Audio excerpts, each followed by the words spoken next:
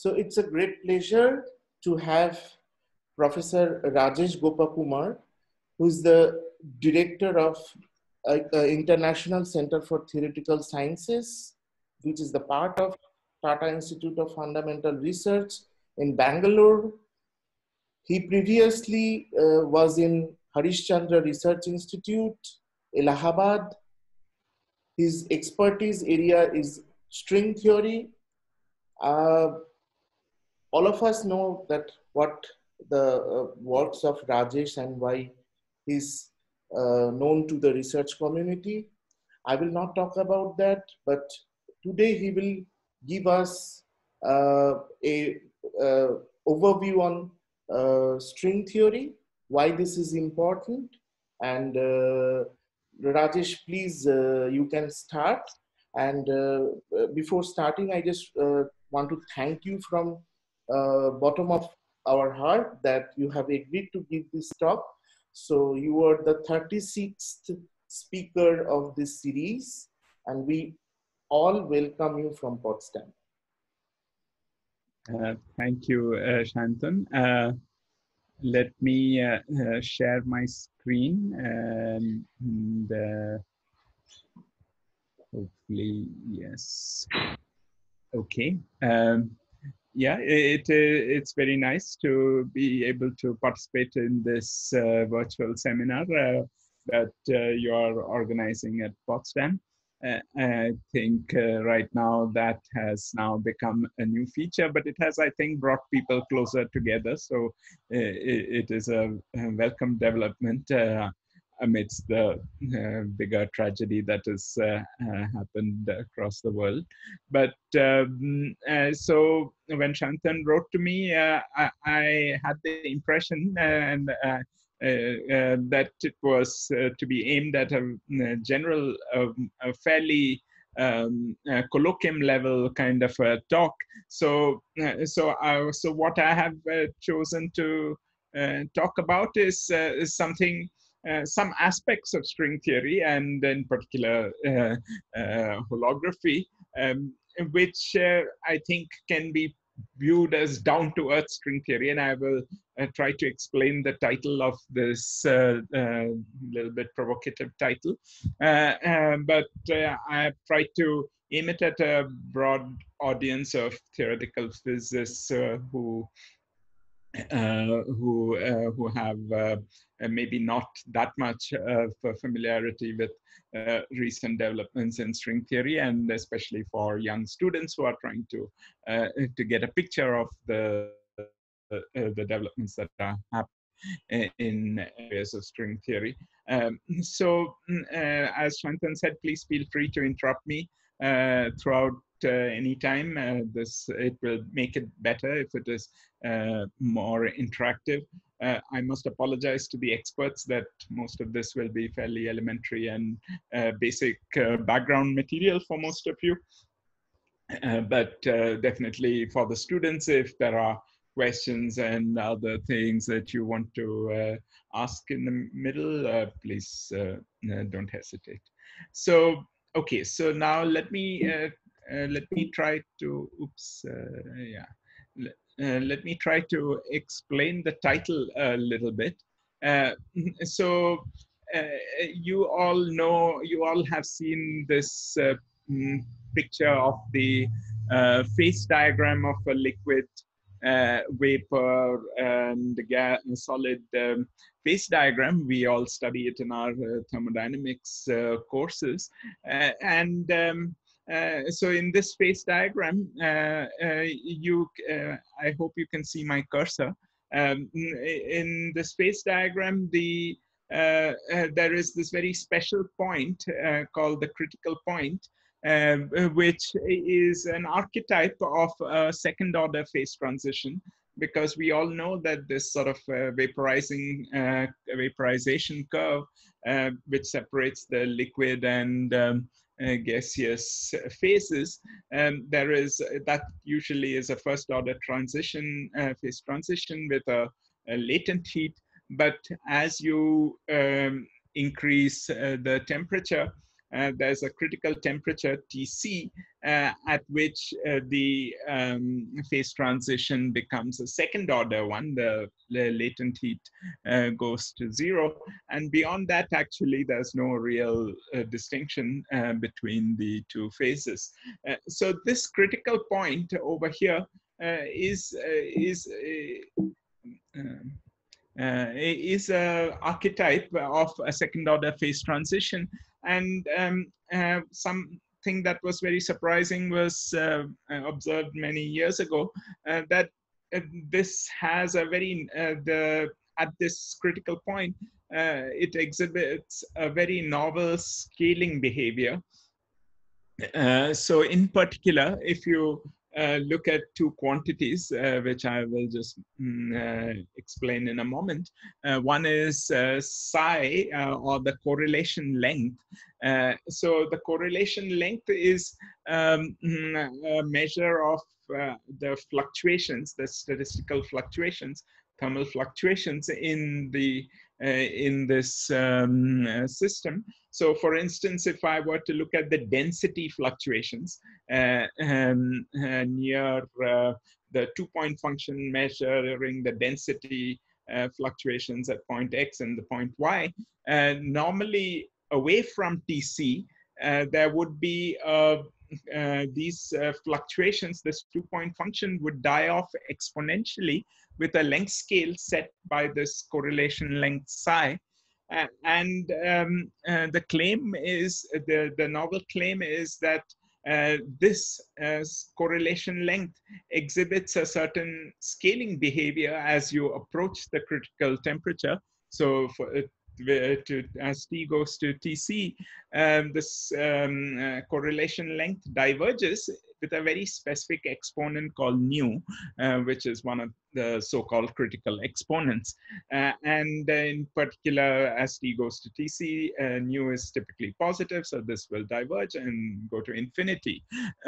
So at the critical temperature itself, the correlation length no longer dies off exponentially because of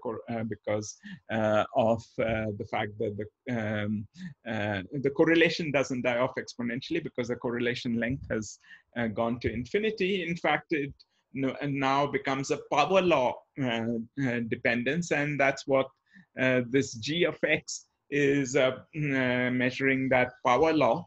G of X you can think of as the 2-point function, and it has now at the critical temperature again a scaling behavior, meaning it scales with the separation in a power law whose exponent is given, if you appropriately define it, this D is the spatial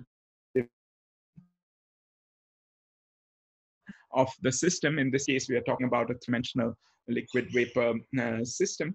So, so if you choose to normalize the exponent in this particular way, there is this quantity eta, which tells you, which captures this the power law dependence in the Green's function. And the remarkable thing that people realized was that this kind of scaling behavior, this divergence of the correlation length and the power law fall off at the critical point, etc., is very universal behavior. So in fact, there's a large, not only is it independent of mostly the material or the particular liquid and vapor, so this applies to, could apply to water or to alcohol or and so on, but it also applies to a large class of other statistical mechanical systems. And I've written down some examples over here. It doesn't really matter. The names are not so important. What is important is that there's a universality class of systems which obey the same behavior, in fact, with the same critical exponents, nu and eta. And these are captured, in fact, by a very simple model, one of the first ones you learn when you do statistical mechanics, which is the Ising model. In this particular case, for a three-dimensional system, they are captured by a 3D Ising model. If D was 2, then there would be similar systems. There would be other systems. Rajesh, I have a question. Sorry for this. Sure. Yeah. So as far as we know that 3D Ising model is not exactly solvable. Yeah. So this critical behavior people have found through simulations and all. I will come to it later, but more in detail. But let me just say that firstly, you can argue on very general grounds that it must be captured by the 3D Ising model, and Okay. I will say something about that later. But independent of whether you can solve that or not, but it is Okay. in a sense all the models in this class can be kind of mapped onto the 3D Ising model at its critical point. Okay. Now people, of course, invested therefore a lot of effort into trying to understand the 3D Ising model. Recall that you don't need to solve the 3D Ising model for all values of the temperature, only at the critical point Okay. where the phase transition happens. So in the 2D Ising model, you remember that there is a critical temperature. Yes. Of course, there on Saga had a solution for the Ising model at all temperatures, but Yeah. you can therefore in particular take the critical, look at the critical point and extract these exponents there. But in the 3D Ising model, you don't have a solution, but you can still try to extract the information at the critical point through simulations, and that's how, in fact, a lot of information until very recently was mostly obtained. B, there was something called the epsilon expansion, which I will talk Yes. about Yes. later, which Yeah. was very successful, which has been very successful also, which was an approximation method for an analytic approximation method for arriving at estimates of these critical exponents in the 3D Ising model. And thirdly, we will talk about this more about the so-called conformal bootstrap idea, which recently has probably given the best determinations of the 3D Ising model's critical exponents. So yeah, that's sort of the short answer at the moment. Uh, And mm, thank you for the clarification. okay, so this idea of this universality classes is a very deep idea and a very remarkable one. In fact, it came about through a lot of interactions between physicists and even chemists. In fact, some of the early works on these critical exponents were by people in chemistry departments. And this is a table which is probably by now a little dated, but it was there in a concise form, and I just took it from this Chaikin and Lubensky's classic textbook, Principles of Condensed Matter Physics. So in this, you can see that here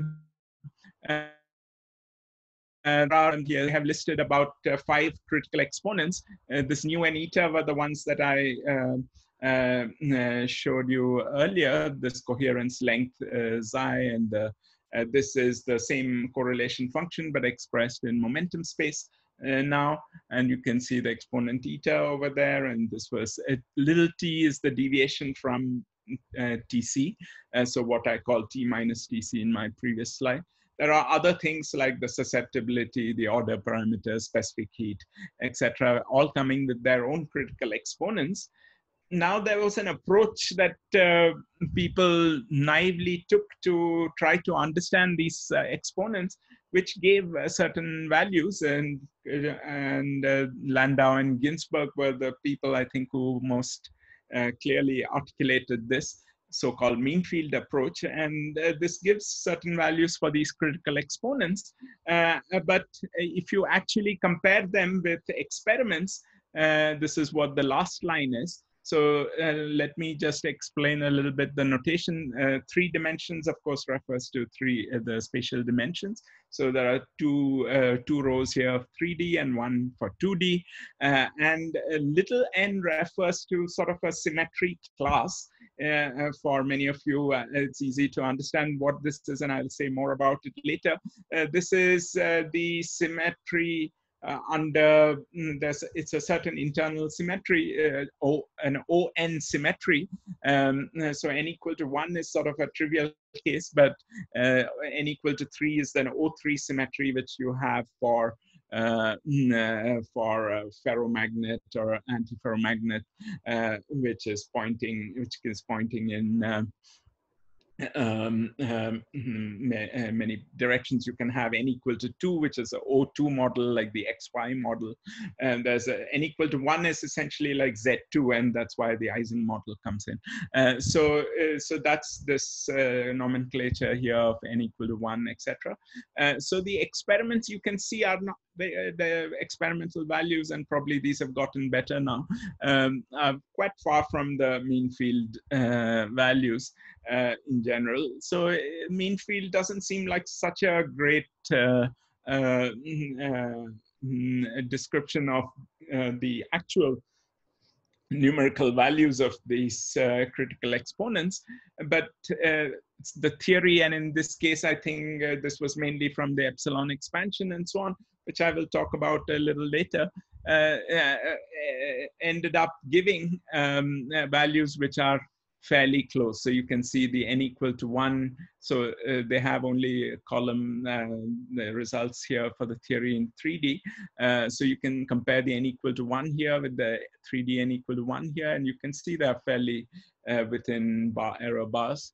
And then n equal to 3k is also you can sort of see they are fairly good if you compare it with the second line, the middle line over here.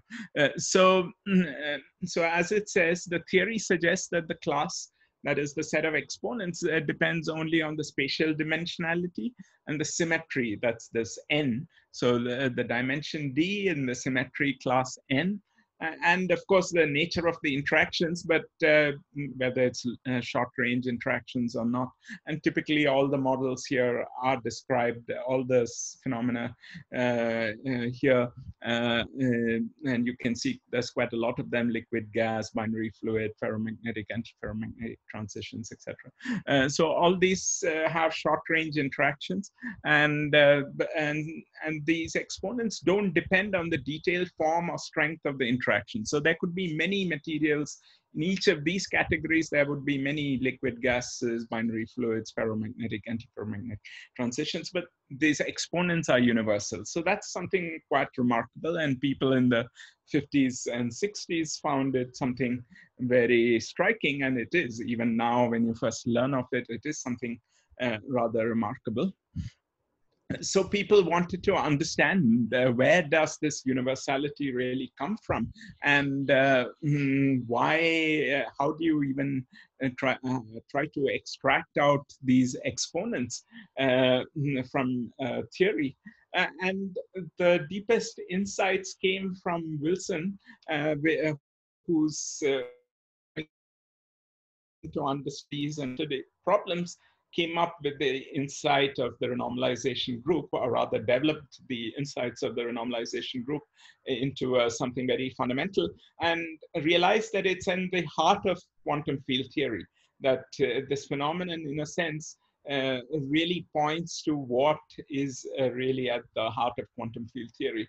And for younger people, I just want to say this as a very instructive example in the history of science in some ways, because quantum field theory, as you all know, originated from trying to understand particles and quantum electrodynamics, and then the weak interactions and the strong interactions, and so on, so forth later. So whenever you study a quantum field theory book, it's mostly kind of infused with the thinking of high energy physics and particle physics, etc.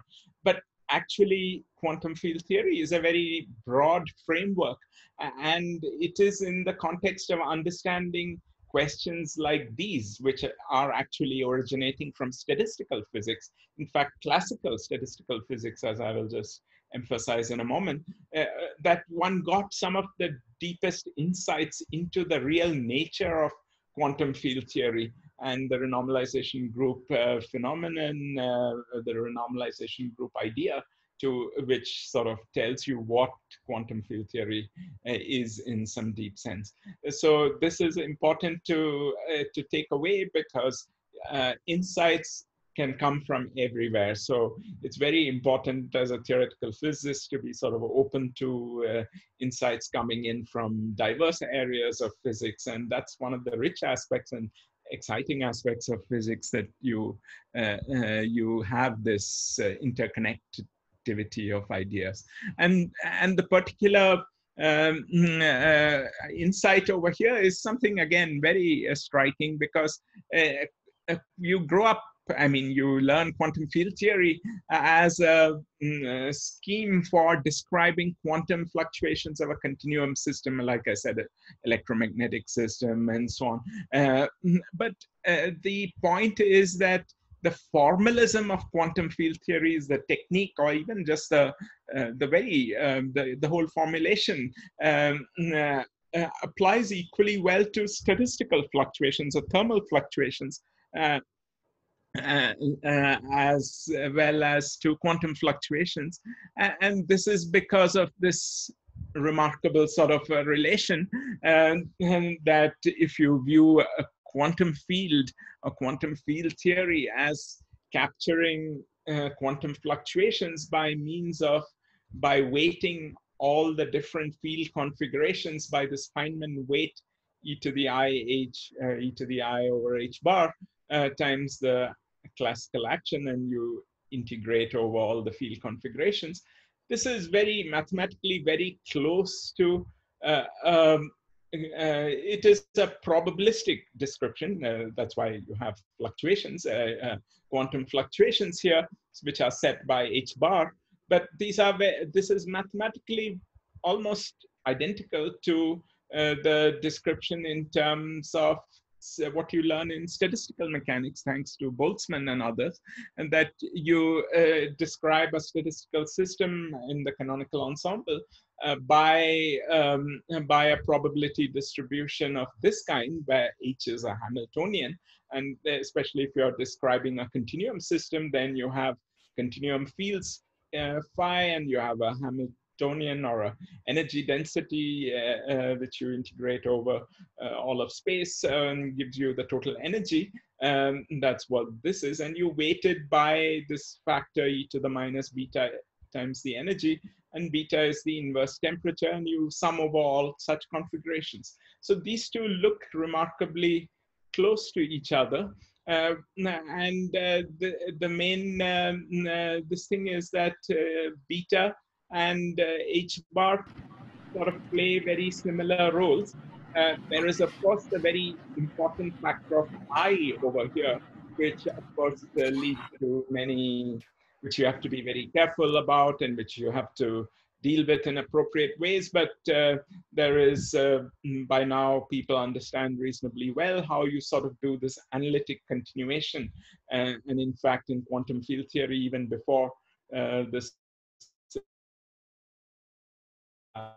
as a connection to physics, people had realized that there's a so-called Euclidean formulation of quantum field theory, which makes it even closer to this. And there is an appropriate way in which you analytically continue things from Lorentzian signature to Euclidean. But the main point I want you to take away, in case you have not seen this before, is that beta, which is the inverse temperature, plays the role of 1 over h bar. So in a sense, h bar and T, the temperature, are kind of thermal fluctuations and quantum fluctuations, and at some level play a very similar role. Now, so this is, of course, general, and many people were, of course, aware of this connection. Rajesh, yes. Here beta can be treated as a kind of a thermal circle, like you can integrate over time. Yeah, if you were to write it fully, I mean, but you can think of it in that way. If you want to make the connection to the quantum theory closer. But here I actually, so there are two, maybe you might mean something slightly different. You can think of quantum field theory at finite temperature, which is that's when you when you think of, you can think instead of the time direction, you can think of a circle which is of radius beta. So there you still have a 1 over h bar. You're thinking of a quantum fluctuations in a theory which also has a temperature. So there are both thermal and quantum fluctuations. But here I'm saying something perhaps more elementary, which is that you can look at a classical statistical physics system. So like a three-dimensional statistical physics system describing liquid vapor transition at its critical point. This can be described in the in the continuum limit near the phase transition. It can be well described by a energy functional, which is a three-dimensional functional. So mathematically, it is like a three-dimensional quantum field theory with beta playing the same role as 1 over h bar. So that's the sense. So here, beta, you should think of this as a, so this is the relation between a d-dimensional statistical physics system and a d-dimensional quantum field theory. So d, and it's just a spatial, the spatial part when you're looking at the statistical fluctuations. You're looking at the equilibrium statistical mechanics. Okay. So,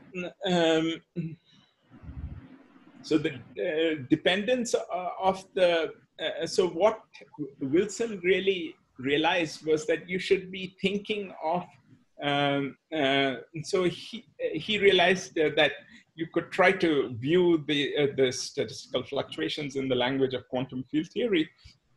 And people had been studying in quantum field theory the dependence on scale, on the length scales or energy scales at which you measure things, at which you are describing phenomena. And he realized that the dependence of the quantum field theory on scale is captured by a dynamical renormalization group flow.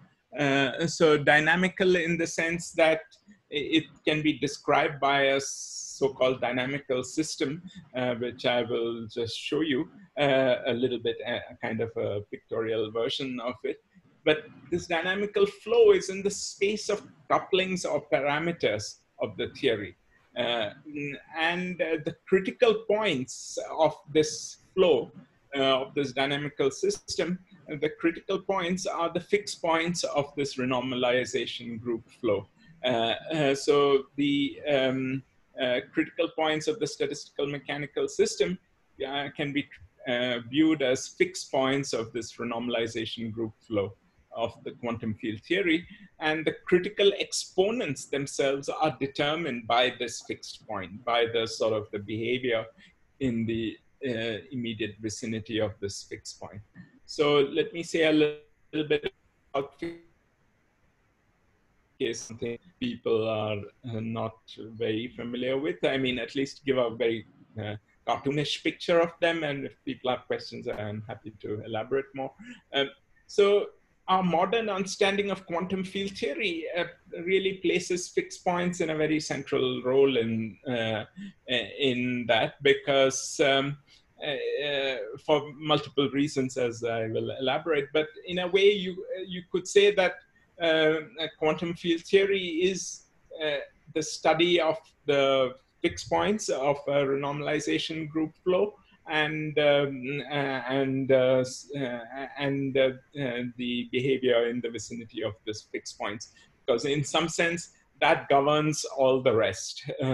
They kind of, these fixed points kind of are like these basins of attraction in any dynamical system, and they essentially control the behavior of the whole system in other regions of parameter space as well.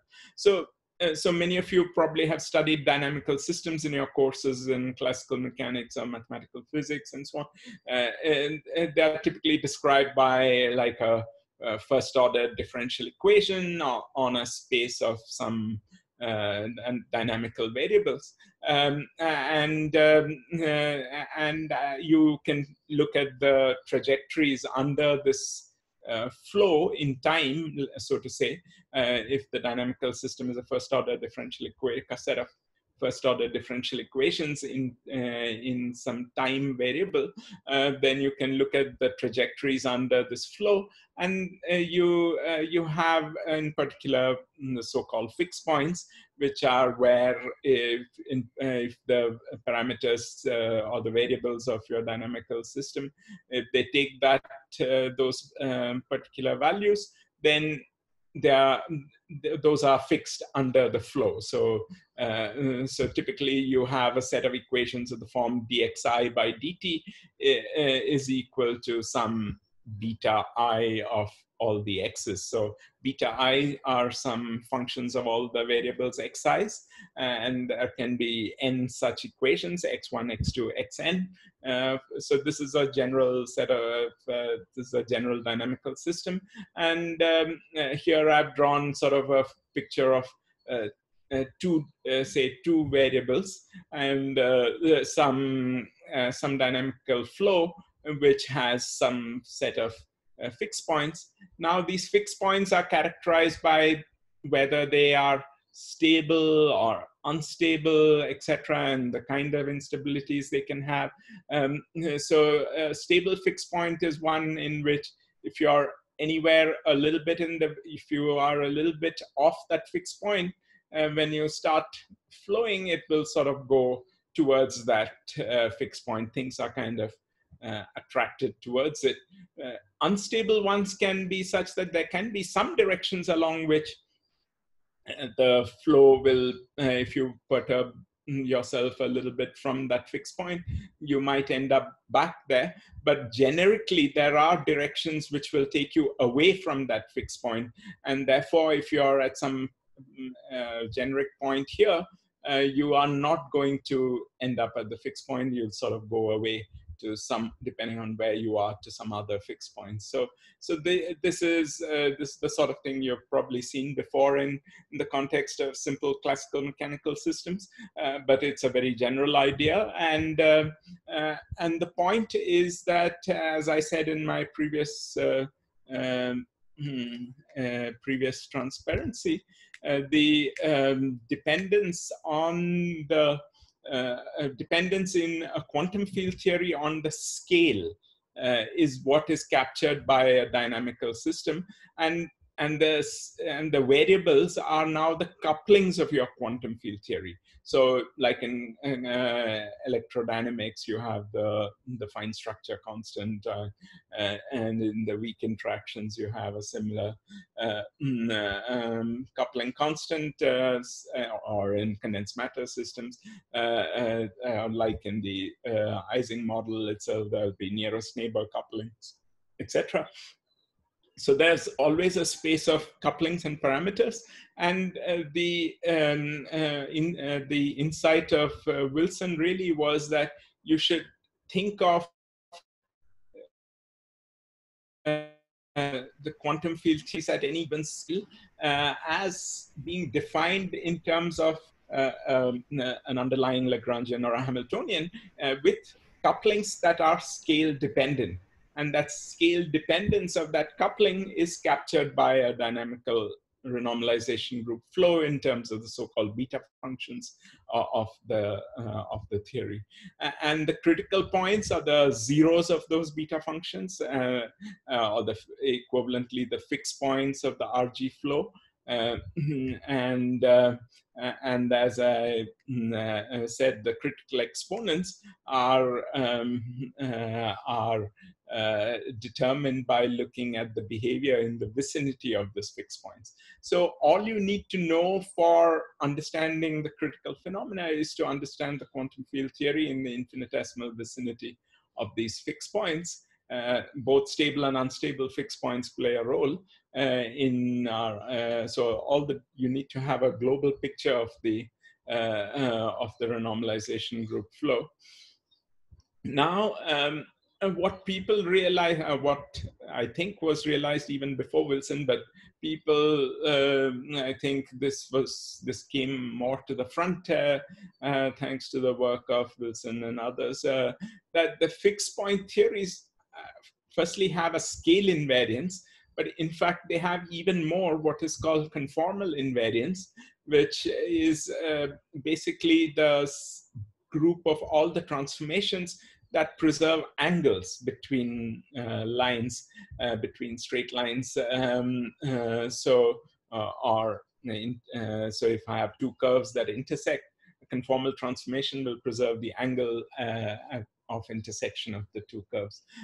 So you can, so they are a larger group of transformations than just your rotational symmetry. So you might have a system like the 3D Ising model or the water-gas transition, in which, of course, you may have rotational symmetry under the usual three-dimensional rotations, but you have actually more at the critical point that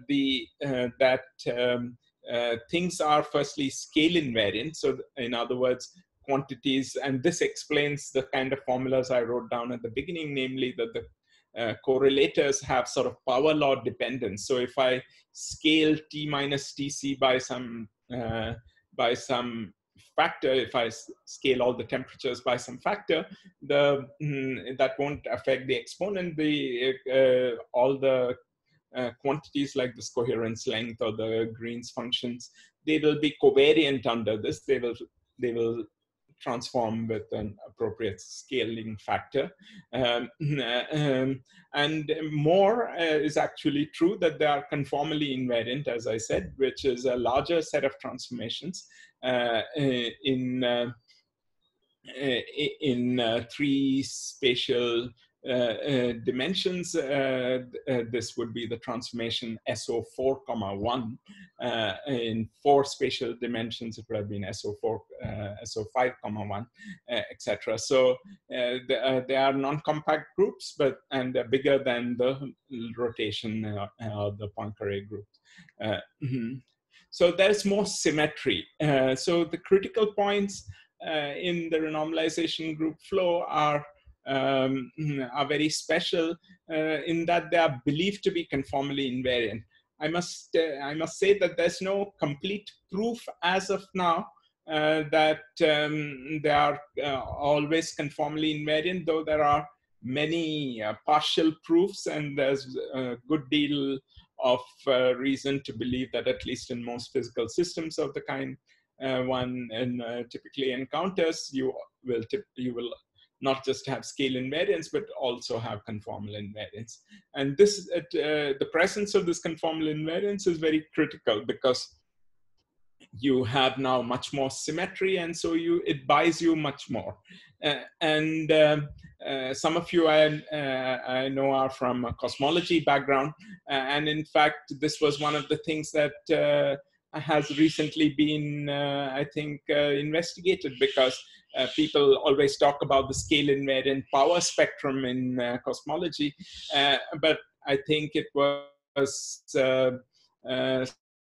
some years ago, and many others, I think, started investigating the consequences of having not just scale invariance, but conformal invariance, because actually the kind of de Sitter-like spacetimes in which you compute the scale invariant spectrum also have this larger symmetry, analog of this. In fact, it's a kind of a Euclidean version of this conformal invariance, so there's more symmetry, and whenever you have more symmetry, that constrains things much more, and in particular correlation functions and so on are actually much more constrained.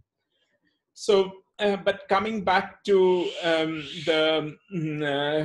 the problem we were looking at, the critical point of the 3D Ising model universality class, that whole universality class, is governed by a very special fixed point. Like I said earlier, you don't really need to know the full solution of the Ising model and so on. All you're interested in is trying to understand whether you can identify the nature of that fixed point of that universality class, this 3D Ising model class. And now that fixed point has a very special name, because it was investigated extensively by Wilson and Fisher. This is Michael Fisher, who's the father of two other very well-known Fishers, Daniel Fisher and Matthew Fisher. The Wilson-Fisher fixed point is a very one of the first studied non-trivial fixed points. So there's a whole class of fixed points which are called trivial fixed points or Gaussian fixed points. So those are the fixed points that are always present typically in any free theory. So a free massless theory is a trivial example of a fixed point, because under a normalization group flow, nothing evolves. A free theory remains a free theory, or in the Wilsonian language of integrating out fields, when you integrate out things in a free theory, you get back a free theory, and there's just some trivial rescalings of quantities. So it is so there are no parameters that sort of are there, which so if you wish, it's the origin in some sense of the space of parameters, and it's a trivial fixed point, and you can compute, of course, everything in that fixed point. It is a Gaussian fixed point.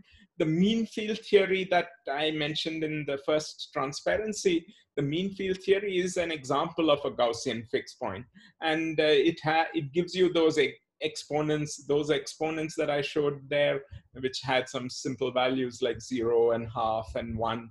Those are the exponents that you get if you were to view a critical point as a Gaussian fixed point or a non-interacting field theory. What Wilson and Fisher realized was that the 3D Ising model is actually governed by not the Gaussian fixed point. It is not the free field fixed point, but an interacting conformal field theory. CFT is conformal field theory, an interacting conformal field theory in which the critical exponents are non-trivial. They are not those given by a free theory. This was a very important insight, because people had been really trying to understand why is it that the mean field theory fails and so on. The arguments of Landau and Ginsburg looked fairly reasonable and very kind of robust.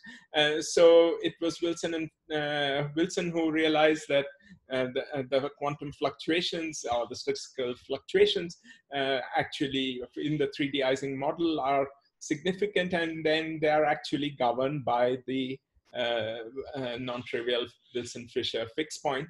And this was the first example, like I said, of an interacting conformal field theory. Interacting because a Gaussian theory is, in the language of quantum field theory, as I said, a free theory. So there are no interactions if you were to think in terms of Feynman diagrams and so on, there's no interaction, vertices, etc.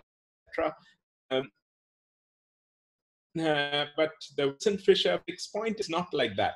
The weight, in the language of my previous slide, the Boltzmann weight or the Feynman weight that you associate to the different configurations in the path integral of the partition function, these weights are not Gaussian weights. They are non-Gaussian. Gaussians are the free theories where things are quadratic in the fields. But the weights, the exponents, are non-Gaussian in some sense. So the 3D Ising model has a special fixed name associated to it, and there's a generalization of this to the class that I described in the beginning, the one labeled by another integer n, a positive integer n.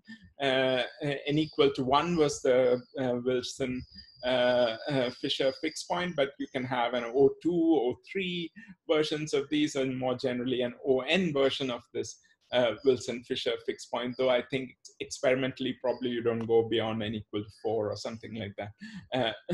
But in any case, there's a whole family of such non-trivial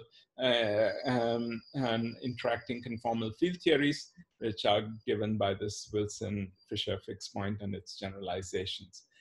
Okay, so that has told you that I just sort of stated for you what these things are really, but I'll say a little bit more about them later. But let me stop here if there are any questions. Please ask questions to the speaker. Guys, please ask question if you have anything, or otherwise. Yeah, you can ask me as we go along as well. So Okay. let me continue if there's no question immediately. So I mentioned this thing called CFTs, or conformal field theories, which is what will be playing a stellar role in what follows.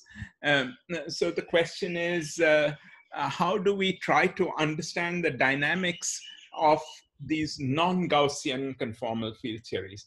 So the mean field theory or the free field theory, these Gaussian theories are easy to understand because the path integral is quadratic. I mean, it's a Gaussian path integral. The action is quadratic, and you can do the path integrals. You know how to compute all the correlators that are given in terms of the 2-point function. But for a non-Gaussian distribution or a non-Gaussian weight, it's more difficult to compute anything.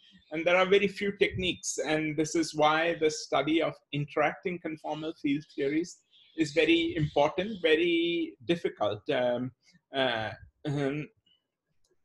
So these critical exponents, which I had introduced, like this nu and eta, they are captured by, in the language of quantum field theory, you can think of them as captured by anomalous, so-called anomalous dimensions of operators, and in particular, in which you can extract from considering the 2-point functions of different operators at these fixed points. So in fact, I already introduced one of the critical exponents, eta. In that way, I told you, you look at, say, the density fluctuations in the liquid vapor system, and look at the 2-point function of the density fluctuations, and that has a power law dependence, and in that eta that entered over there, remember that g of x went like 1 over mod x to the power d minus 2 plus eta. So that eta was capturing the scaling behavior of that 2-point function. And you call it that an anomalous dimension because it's as if the operators that you whose dimensions you were computing now transform under scale transformations. They transform not according to their naive engineering dimension, but by what is called an anomalous dimension in the language of quantum field theory. And this is once again because the quantum corrections in quantum field theory affect the way in which the scaling of the theory as you change x to, say, some multiple of x. So it doesn't scale in the naive way because of these anomalous dimensions. So you want to compute these anomalous dimensions, in which so what do you, I'm trying to lay out over here, what are the main things you would like to know when you say you want to understand the dynamics of non-Gaussian CFTs? What are the main things you need to know? You need to know these 2-point functions because they capture these critical exponents nu and eta through the so-called anomalous dimensions. But there's also additional dynamical data in the so-called 3-point functions, which I've just written schematically over here as some operator O1 at position x1, O2 at x2, O3 at x3. There is data encoded in these 3-point functions as well. Because actually at first sight, it might seem that, oh, there's a lot of information because this can be at any position, x1, x2, x3. But it actually was shown by Polyakov very long ago that the position dependence on x1, x2, and x3, when you have conformal invariance, not just scale invariance, when you have the full conformal invariance, the position dependence on x1, x2, x3 is essentially completely fixed in terms of the dimensions of the individual operators O1, O2, and O3. So essentially the form of the 3-point function is essentially fixed up to an overall number, which you can call C1, 2, 3. It's some kind of a 3-structure constant of these 3 operators. So this is why it's often denoted as C1, 2, 3. So apart from that overall constant, the position dependence is completely fixed in terms of the anomalous dimensions. So if you know all the anomalous dimensions of all the operators O1, O2, O3, then and if you know the C1, 2, 3, then the 3-point functions are completely fixed. So conformal invariance severely constrains the form of all these operators and so on. And you would now like to, and in fact, you can actually show more that in some sense, in principle, once you know these 2-point function data and the 3-point function data, the C1, 2, 3, you actually know all the correlators in the theory. You can, in principle, compute all the correlators. If I know this data, the so-called conformal data of anomalous dimensions for all operators, so in some sense, it's a lot of information. You have to know all the operators that are there in your spectrum. You need to know their dimensions, and you need to know all the possible 3-point function coefficients, or sometimes they are called the OPE coefficients, something I'll come to in a moment. But the hope for solving for this, so this is what you would like to solve for in a conformal field theory. And the hope is that, the hope always was, and still is, that there are dynamical constraints which potentially fix all these 3-point functions and the 2-point functions completely. So let's see how that might be the case. But okay, yeah, actually, before I do that, let me say a few words about string theory. Well, let me bring in string theory, since so far everything that I've talked about is quantum field theory, and mostly about quantum field theory as it existed in the 60s and early 70s.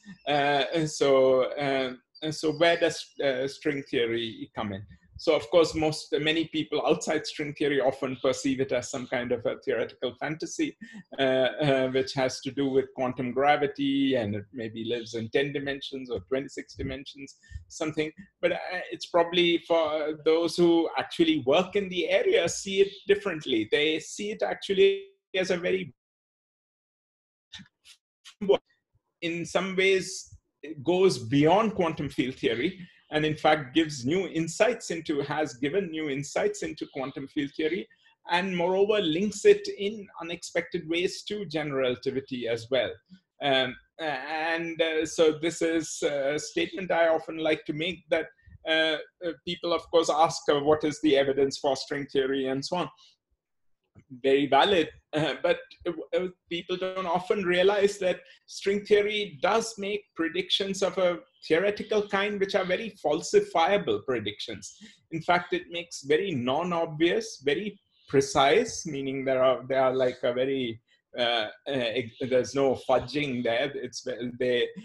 String theory makes very precise predictions for the behaviors of both quantum field theories and general relativity, which can be falsified by calculations in either of these frameworks. Recall that quantum field theory and general relativity are frameworks that of 20th century physics which predate string theory, and at first sight have nothing to do with each other. They sort of often operate in very different domains and so on.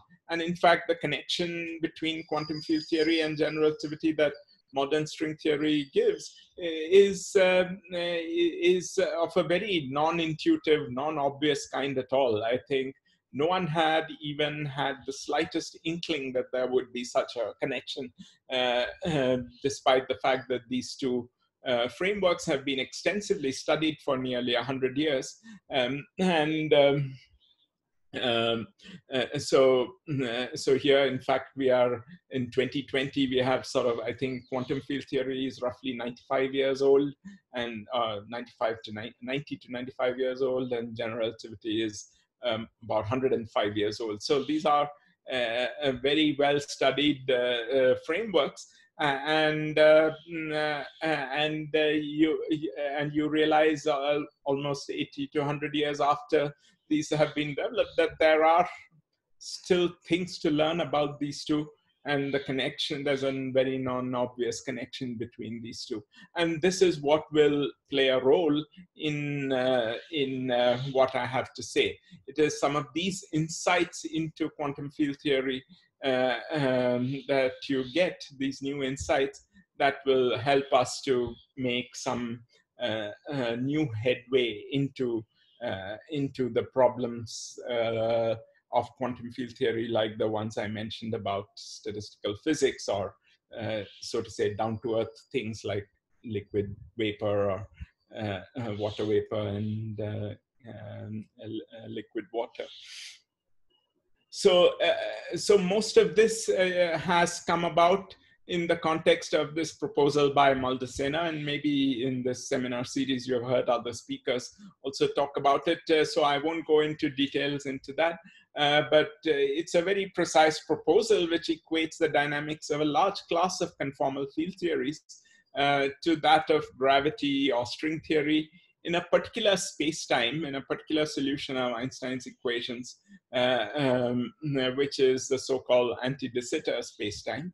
Anti-de Sitter space-time, let me remind you, is a kind of hyperbolic space-time. So you have, in Lorentzian signature, the cross-sections are hyperbolic spaces like this Escher's painting, and there's a time vertical direction. In Euclidean signature, they are essentially hyperbolic spacetimes. So this relation of Maldacena tells you that you can talk about a conformal field theory which is on the boundary of this anti-de Sitter spacetime, whether Euclidean or Lorentzian signature, it doesn't really matter for this discussion. So there is a conformal field theory at the boundary which captures everything about the d+1 dimensional anti-de Sitter spacetime. So a d-dimensional boundary conformal field theory captures information about the dynamics of gravity in d+1 dimensions. And there's a very precise dictionary between boundary variables on the CFT and bulk variables in the gravity theory. What will be important for us is just for you to translate some of the things I mentioned. We talked about anomalous dimensions, which were appearing in the two-point function of conformal field theory correlators. These anomalous dimensions have a nice description in the language of this bulk gravity theory in anti-de Sitter spacetime. It is essentially the energies of various states, the spectrum of the Hamiltonian in the bulk bulk theory. And the three-point functions, which I had just mentioned, O1, O2, O3, they correspond to just some kind of cubic interactions of the states in the bulk. And you can translate questions like that of computing anomalous dimensions and three-point functions into questions in gravity or string theory. And in fact, it's a strong weak coupling duality, which actually tells you that when the when the conformal field theory is very far from being Gaussian, it's very highly interacting. That is when actually the gravity description in terms of Einstein's theory becomes more and more reliable. And there's a very definite dictionary again between these variables. And there's a further kind of a caveat, which is that you had this parameter n that I talked about earlier in the context of this ON Wilson Fisher model, etc. If you take that parameter n very large, that actually means that the gravity in the bulk can be viewed as a classical theory without even considering quantum gravity effects in the bulk. You don't even need to know about quantum gravity effects in the bulk if you're only looking at the so-called large n limit of the boundary CFT. And this is often very important and useful because the large n limit gives you a very good first approximation to understanding the boundary theory, the boundary CFT. In fact, this large n approach is something that people had been adopting in statistical physics and quantum field theory to understand, get an analytic handle on things like the Wilson-Fisher fixed point, etc., by looking at the ON theories at large n. And they do a fairly good job in that.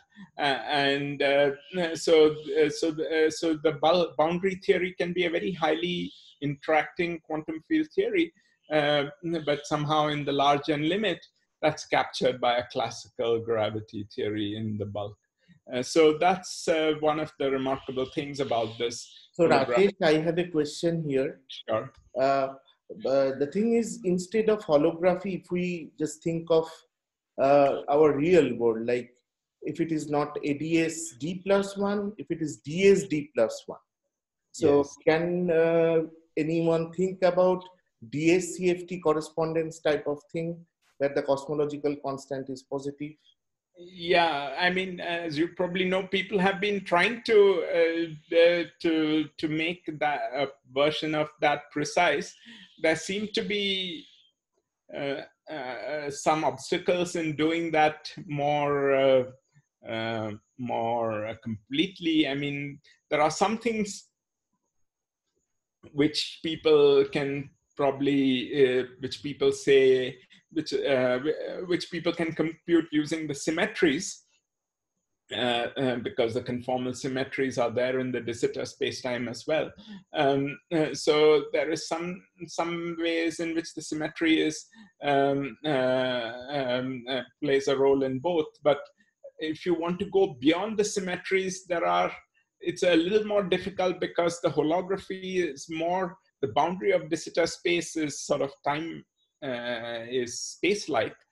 So you have to go to the future in time or past time. And the question is, how do you capture dynamics in de Sitter space-time through this holography if it is supposed to be in the far future? So when people have this idea of thinking of the wave function of the universe at this time slice and the future, and that somehow capturing the wave function of the de Sitter spacetime is being captured by the seed. I don't think that much useful has come out of it because I think the dictionary is still very, I mean, there are some conceptual kind of barriers. I can understand what you are pointing. I just have a little bit confusion that some people used to take that goes to ADS to DS by rotating the time, and yeah. Then so how that is like, is it like I mean, it's a tricky thing to just rotate blindly. I mean, I think you can't I think always hope to get things completely correct that way, because you have to do a double Wick rotation in some sense. True. So you have to change. So then what is dynamics becomes something else. Yeah, so as I said, I don't think there's any good answer to your question yet, but people have been trying, but it's sort of been a little challenging, I think, to get a good answer. Okay, thank you. So, so I want to focus first on something that first go back to this ON Wilson-Fisher theory, which, because I just mentioned how at large N people had been actually studying that in the context of understanding the Wilson-Fisher fixed point. So it turns out, and it was realized in the early 2000s by these people, that there is a ADS4 dual. So this is a three-dimensional theory, like I mentioned. The Wilson-Fisher theory is a three-dimensional theory because it's describing these three-dimensional statistical physics models like liquid vapor transition, etc. So there's a four-dimensional anti-de Sitter dual to this, but the bulk theory is quite unusual. It is what is called a higher spin theory, or a Vasiliev theory, because if you look at large N, the bulk theory is classical. Like I said, you don't need to worry about quantum effects, which are proportional to 1 over n. So in the leading order, you can describe it by a classical theory, and there's only a single tower of interacting higher spin fields. Unlike in string theory, where you have many higher spin fields, here you actually, the difference here is that you have many higher spin fields, but they are firstly gauge fields, so they are in some sense massless, and they are all interacting with each other. So you have, in addition to gravity, you have these spin fields.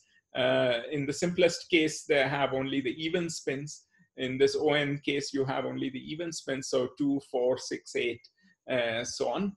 And Vasiliev, in fact, has given a rather involved but intricate classical theory, which describes the interactions of these higher spin fields. And there is and people realized you can reproduce many known results of the large N theory in a completely novel way in this from this point of view.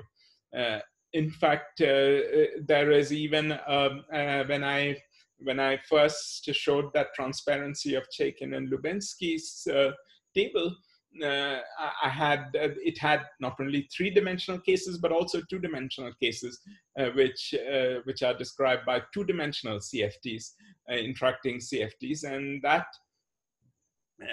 is in fact you can have a simpler analog of the Wilson-Fisher theory in those cases, and there is indeed a large N family of interacting two-dimensional CFTs which has an ADS3 Vasiliev dual, and these are a family of so-called coset CFTs. So those who have seen two-dimensional CFTs know that the two-dimensional Ising model belongs to a family of in fact, it can be viewed as a coset of a SU2 level 1 times SU2 level 1, sort of modded out by SU2 level 2. That's what the 2D Ising model theory can be viewed as, and there is in fact a whole family of them for n equal to 2, but for as you vary k, you get different statistical physics models like the Potts model and other models in a tricritical Ising model and so on in 2 dimensions, and all that critical behavior is captured by these interacting two-dimensional CFTs. And you can actually go on to generalize that class by having a general SUN coset model. And these have, in fact, higher spin conserved currents, which are sort of dual to these higher spin gauge fields. So the statement of duality here was a relation between this family of interacting two-dimensional conformal field theories with the duality to a bulk Vasiliev theory in ADS3, which has a similar higher spin tower. And in the large n limit of this, the large n limit makes perfect sense. So Rajesh, I have one more question. Sure. Maybe it is very elementary, but I'm just asking that why this classical theory for ADS can be thought of as a single tower of interacting higher spin, which is greater than 2 particularly? So in the ON theories, or these ON Wilson-Fisher model, or these similarly these coset theories over here, the number of degrees of freedom grows like n rather than n square for large n. They are so-called vector-like models in the sense that their basic fields like in the ON Wilson-Fisher theory, you can think of the basic fields as an n-component scalar theory with n components and an ON global symmetry rotating those components. The basic operators in the theory, the analog of the gauge invariant operators, in fact, the simplest kind of gauge invariant operators are things where you have just phi I derivatives and phi I. They're made from bilinears of these fields. The others can be viewed in some sense as all composites built from these basic bilinear theory.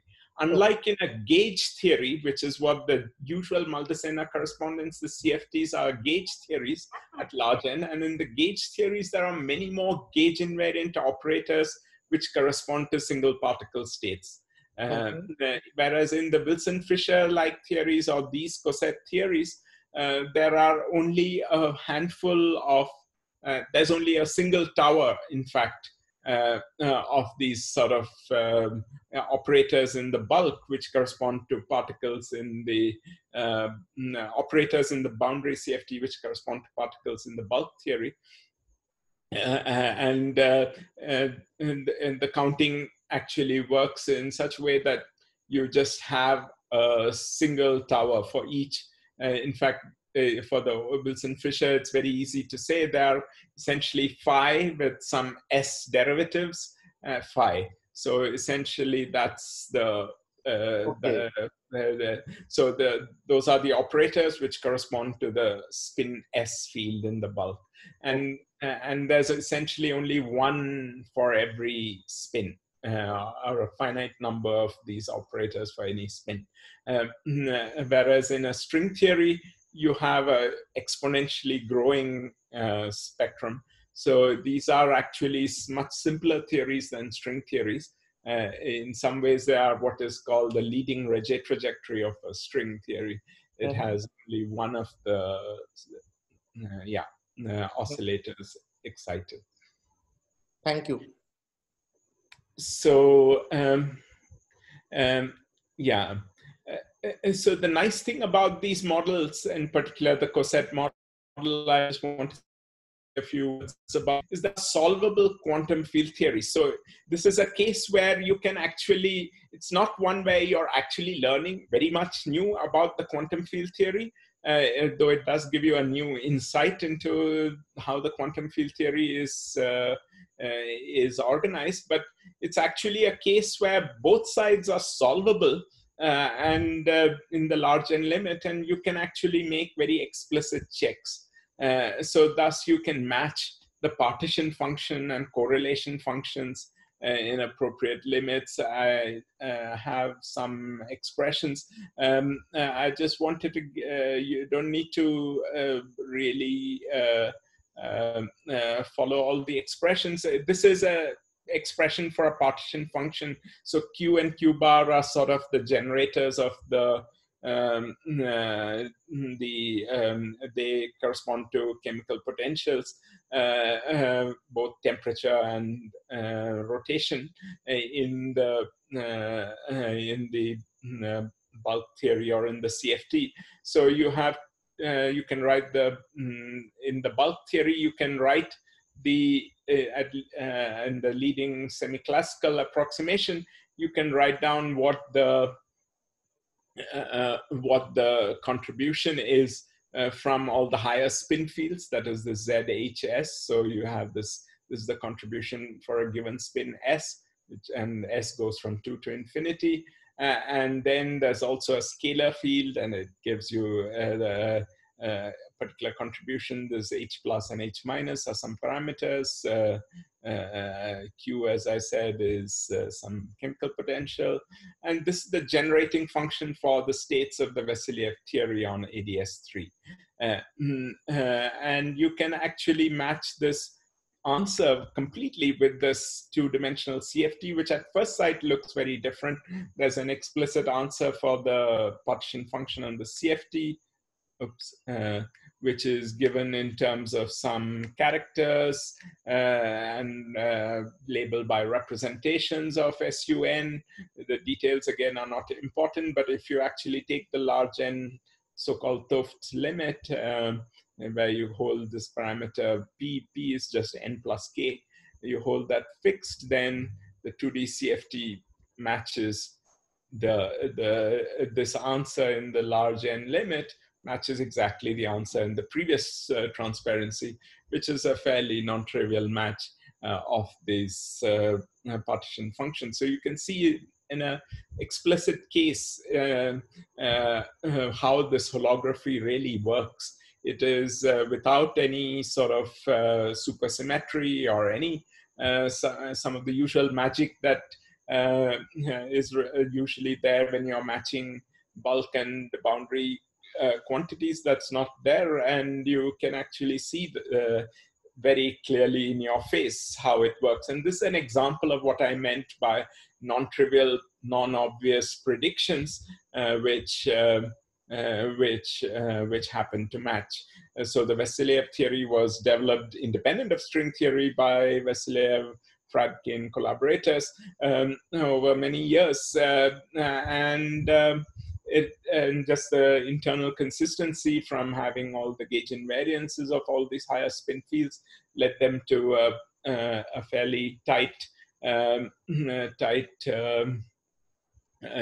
classical description of the theory, and it has exactly all the features that I mean, you compute there. There's no, you don't have any much freedom in computing the spectrum of states there. That's what I showed in the previous slide.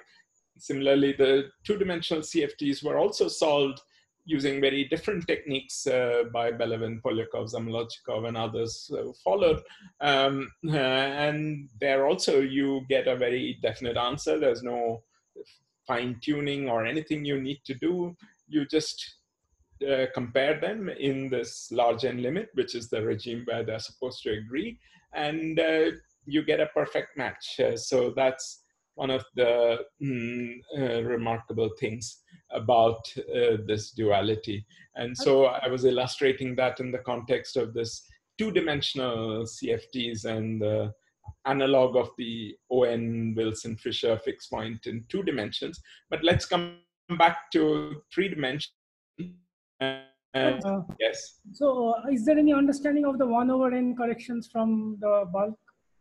Or? Not completely, because no one has really found an independent way to quantize the Vassiliev theory. Or even do a perturbative expansion in the Vassiliev theory. Yeah, I think there are maybe some basic things which are independent of the quantization. In some ways, what I said goes one order beyond, because what I said involves a one loop in the Vassiliev theory, which is not sensitive. One loop you can always do in any theory, because you just have to include all the tree level quantities, the spectrum. So one loop doesn't really see the quantum interaction. So you can do to one loop, but to higher loops, I don't know. I don't think anyone has done a very convincing calculation. But in principle, that is a target that you can try to do that and match it with what the conformal field theory tells you. The conformal field theory, there are definite answers because you know the theory for any finite n and k, so you can actually expand it in a 1 over n expansion and try to compare it with the bulk theory. And that would be a good way to see whether, if you have a proposal for how to get 1 over n corrections in the bulk, this is one way to check whether it's consistent. I see, and even the stringy constructions don't help.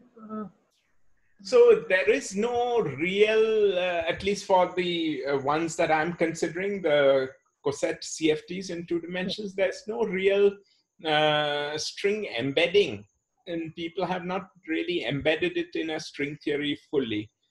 So it's not, that's another interesting question, an open problem of whether you can view the Vasiliev theory and this CFT as arising from some limit of a string construction, from a stringy construction, so that both sides are kind of embedded inside a string theory.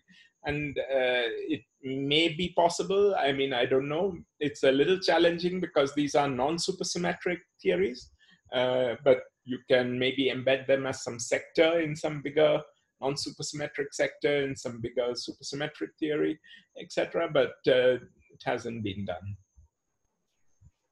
Thanks. Okay, so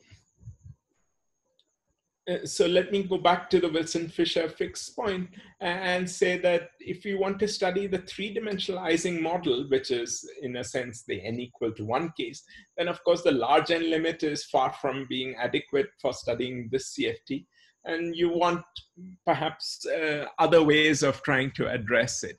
And in fact, Wilson and Fisher, like I mentioned at the beginning, they adopted a sort of a very clever approach to try to compute things in this CFT by realizing that you could the n equal to 1 case is actually just, for those of you who know, it's just a single scalar field. The ON case was an n component scalar field, so the n equal to 1 case is just a single scalar field, but with a quartic interaction. And you are looking at the 3-dimensional case where the quartic coupling is actually, the quartic interaction is actually a relevant coupling.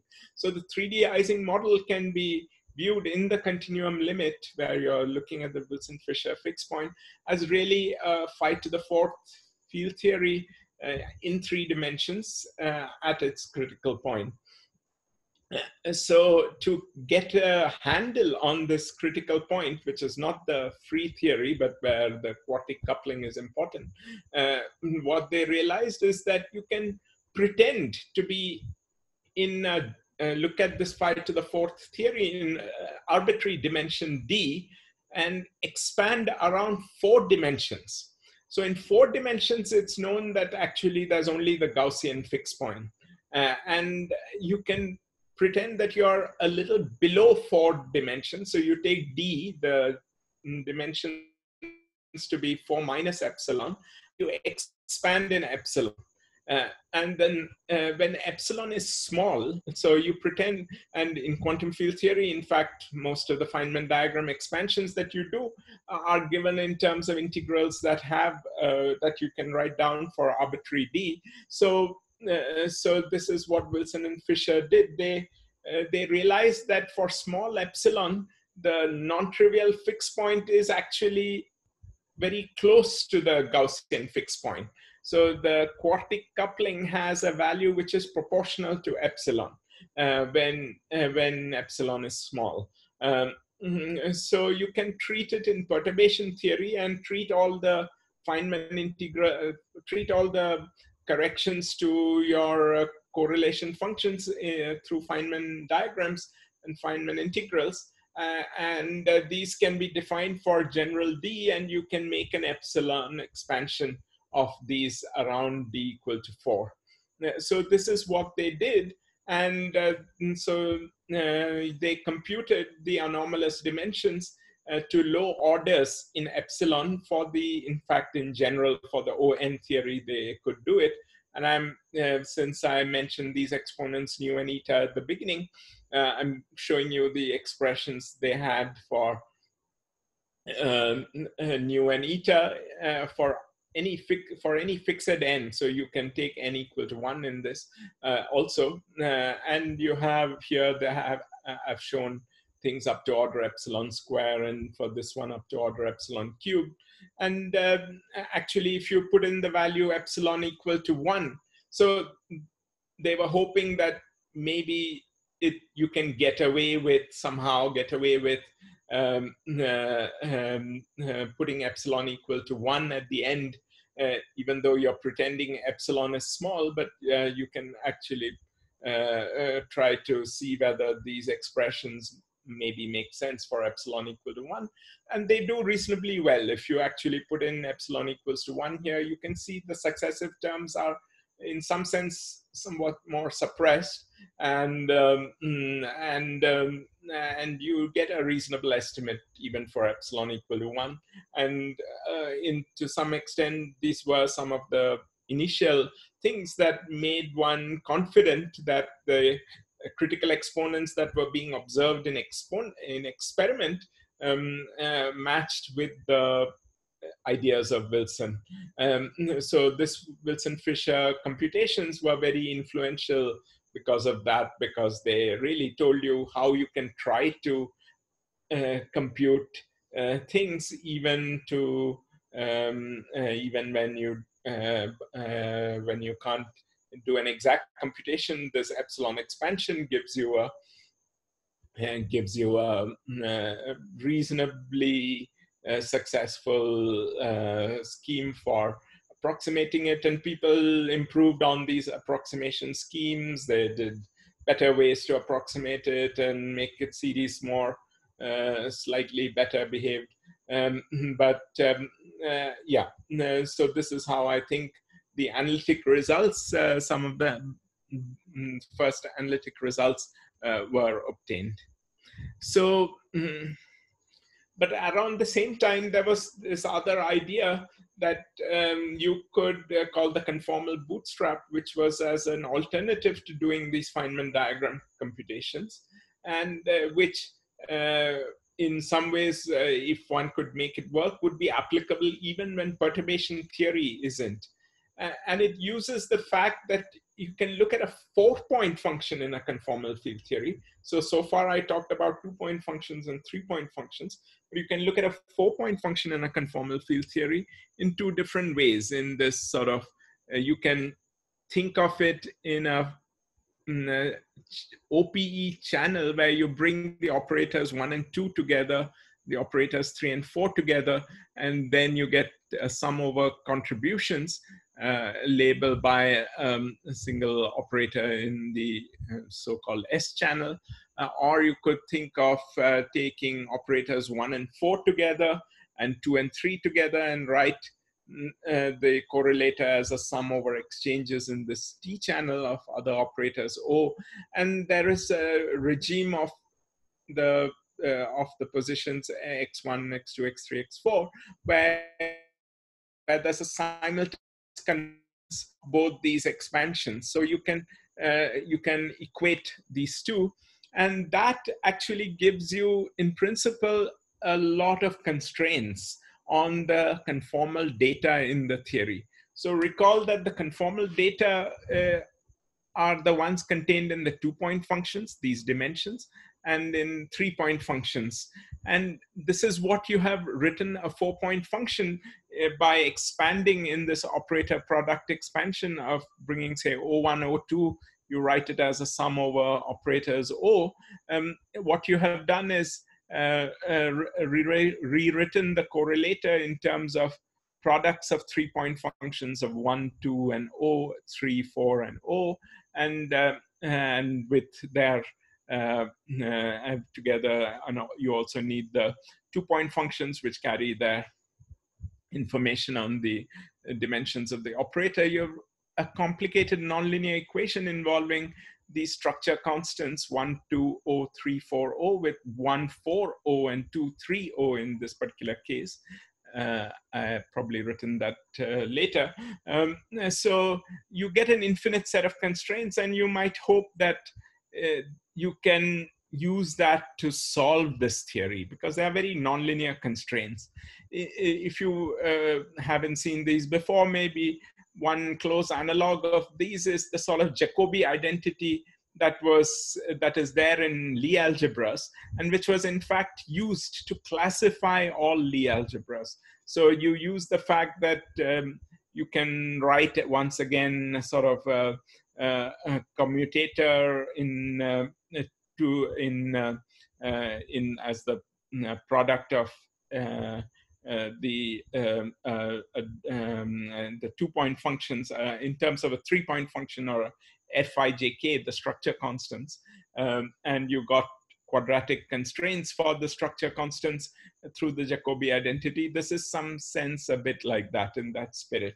And in that case, those constraints were very powerful to enable you to classify all the possible Lie algebras, at least the semi-simple Lie algebras and so on. And so this was part of the Cartan classification of semi-simple Lie algebras. So the hope was this is some much more complex version of it, and perhaps you can try to solve for these structure constants that way. And in fact, so this was an idea that was proposed in the 60s, 70s, but not much progress had come except in 2 dimensions, where Belevin, Polyakov, and Zamolodchikov were able to exploit this to solve for the 2-dimensional theories like those coset models, etc., that I mentioned. But an important breakthrough came a few years ago when these constraints were implemented numerically by a very clever truncation, and which enabled one to derive inequalities that would be obeyed by the dimensions and also the 3-point functions. The set of equations could be rewritten in a very nice way, which then you could actually look for numerical solutions obeying these inequalities. And in the best cases, actually, those inequalities were very tight and narrowed things around, narrowed things down to pinpoint things fairly accurately. And in fact, the current best numerical values for critical exponents in the 3D Ising model and etc. are not given by numerical simulations, but by this so-called numerical bootstrap technique that these folks and people after them implemented. So I want to just in the last few minutes say a little bit about an approach that I have been studying a bit in collaboration with Anindya Sinha, I think, who has probably also spoken in this this thing. He might have said a little bit about some of this. So anyway, I won't take much time on that. It's something with Anindya and then some of his students earlier. So this is inspired by the ADS CFT, in which we think, even though it's not perturbative, we write in terms of perturbative language in anti-de Sitter space-time, in terms of the so-called Feynman diagrams in anti-de Sitter space, which are these sort of Witten diagrams, what are called the Witten diagrams. And you can try to rewrite the 4-point function as a sum of these contributions in of these different Witten diagrams and demand cancellations of when you so here what you do is sort of you build in the fact that this thing is symmetric under x1, x2, x3, x4, but then when you choose to expand it in this way, then you have to then many spurious powers of positions arise, and you have to demand that these get cancelled. And it's more efficient to translate it to an analog of momentum space via something called a Mellin transform. And these amplitudes have very nice meromorphic properties. And so the condition of these cancellations becomes conditions of some spurious poles getting cancelled. And in some ways, it appears to be very effective, though we have to try to understand better when and how it works. It reproduces many of the things in the epsilon expansion very well.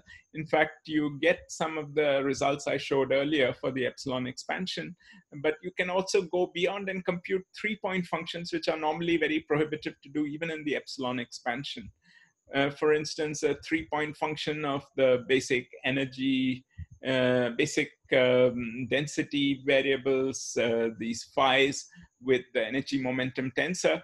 This quantity, I just want to show you as an example how one could compute a new quantity in using these techniques. And this, in fact, at epsilon equal to 1, this is the red line, which so these numerical dots are from the numerical bootstrap. And this was the previous epsilon expansion, keeping only the order epsilon square term. But with the epsilon cube term, you're sort of even closer at epsilon equal to 1. So you get it to about, I think, a couple of % accuracy. So in some ways, I try to joke that string theory methods can help in studying the properties of water. So this is sort of what I meant by down to earth. So the epsilon expansion, as I said, you can reproduce many of the results. I just don't want to go into that. These are the top line are various anomalous dimensions of various operators. These are some 3-point functions. There are more 3-point functions of higher spin operators, which are very complex expressions. But just to give you a sense of how you can reproduce many of them in a fairly simple way using this sort of ADS-inspired language. So let me just sum up by saying the framework of string theory is very powerful. In some ways, it sheds very new and unexpected light on quantum field theory and gravity. And a large part of this has been driven by this very unusual anti-de Sitter formulation, dual formulation of CFTs. And as I said, CFTs are ubiquitous in quantum field theories. And therefore, this is why ADS-CFT correspondence is something very central to modern understanding of quantum field theories. And it can lead to down-to-earth consequences because CFTs have very down-to-earth applications. And this conceptually, the ADS-CFT correspondence and some of these things that I mentioned, I think needs further unraveling. And I think in particular, one of my main goals has been to understand the underlying mechanism of this ADS-CFT duality, the nuts and bolts. So I hope this is something we'll be able to figure out. I just wanted to close by a passage from Richard Feynman, which is there in his Feynman lectures, which I found an illustration by someone. So he says the whole universe in a glass of wine. So this is the quote from the Feynman lectures. A poet once said, the whole universe is in a glass of wine. We will never know in what sense he meant that, for poets don't write to be understood. But it is true that if you look at a glass of wine closely enough, you will see the entire universe. So in that sense, something down to earth like liquid vapor, what you would see in a glass of wine, can tell you so much about, has in some sense encoded in it the entire universe, or at least the anti-de Sitter universe. Okay, thank you very much, and I'm happy to take any more questions. So thank you for giving such a elaborative and nice talk. And you guys please ask question. Now this is an interacting session. And before doing that, like it is better if it is, you just put your hands up, then I can, because if there are many questions, that is the only possibility to do. Otherwise, please unmute yourself and give a clap for him for giving such a nice talk.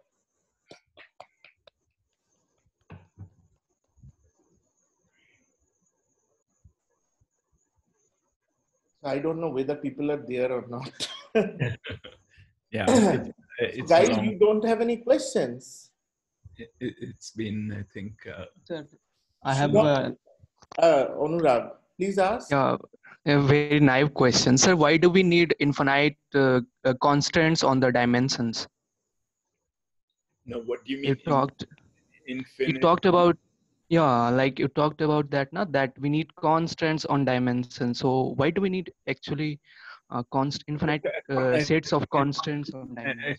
Constraints, you mean? Oops, how do I? Yeah. Yeah. No, this is.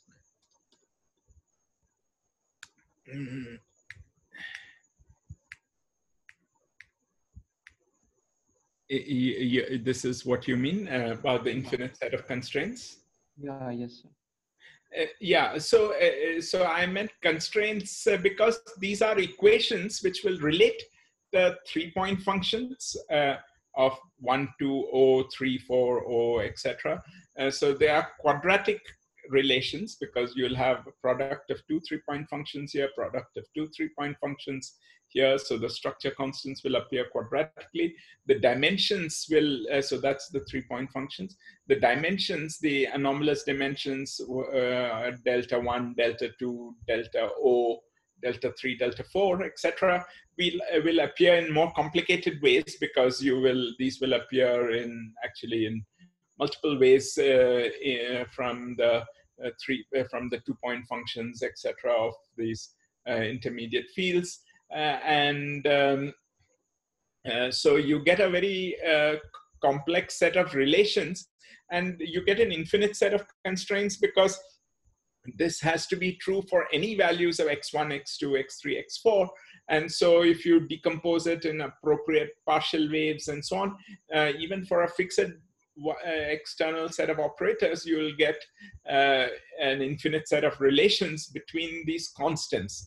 Remember, in the end, we are trying to solving the conformal field theory means solving for these 3-point function, the constants, those C1, 2, 3, like I wrote earlier, and these dimensions with anomalous dimensions, which are also some numbers. So you're trying to solve for these constants, and if you have an infinite number of equations and there are infinite number of unknowns, you would like to make sure that you have the right set of equations and unknowns and you might hope to be able to solve it. But it's very complicated because it is a system of an infinite number of equations for an infinite number of unknowns. And you have to be clever to be able to solve it in some tractable way.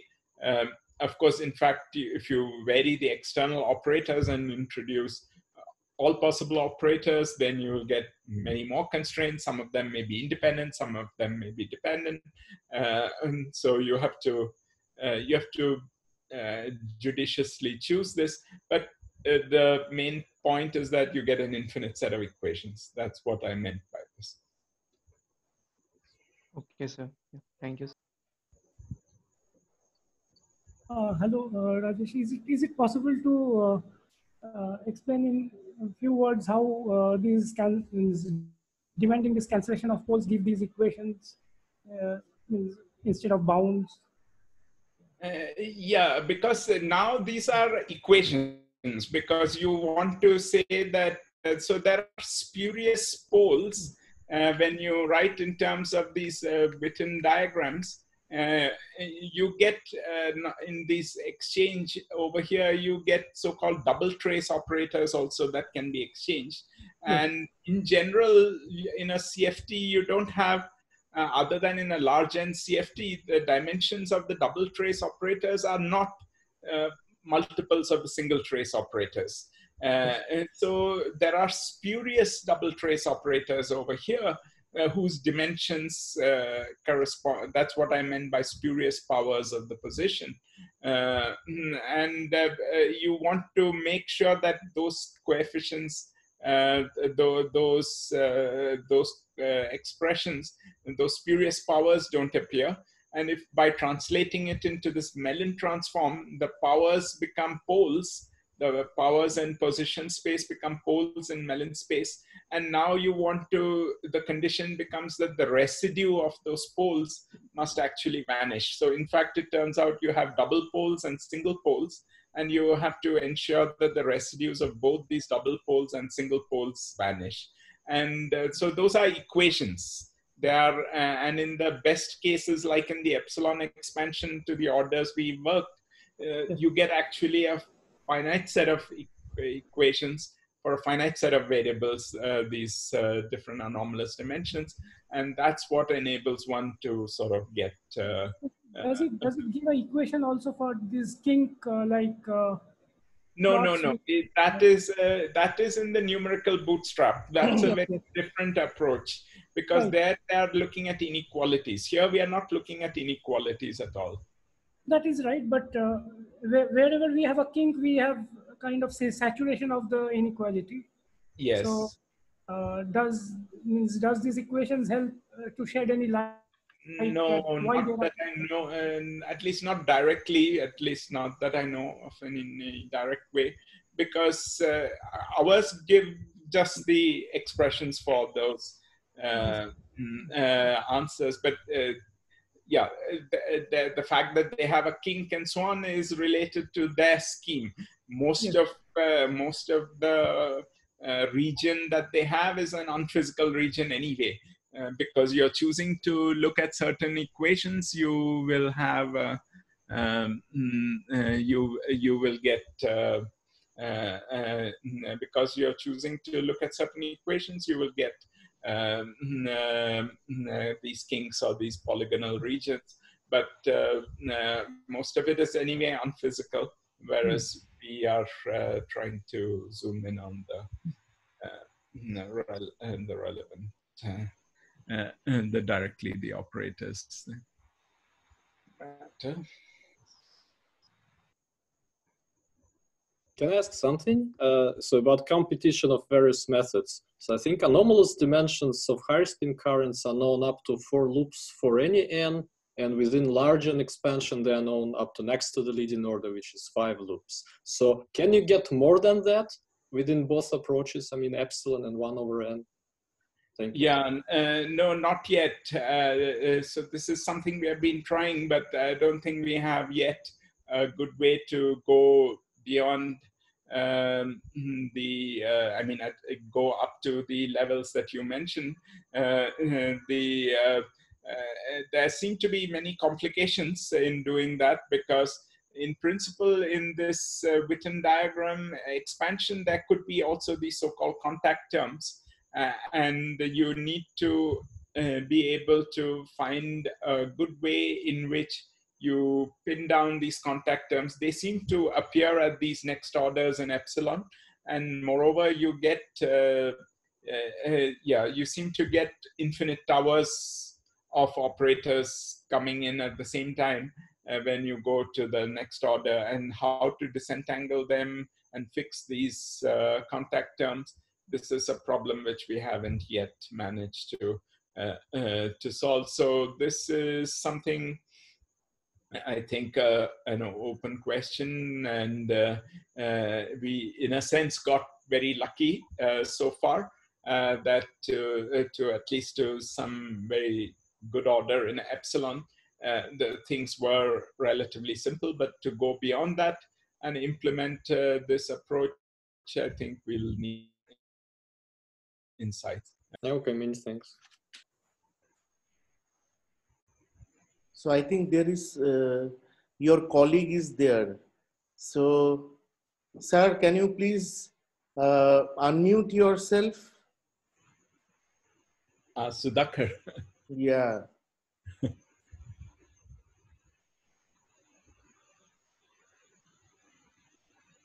Yeah, I guess he's probably tied up, but yeah.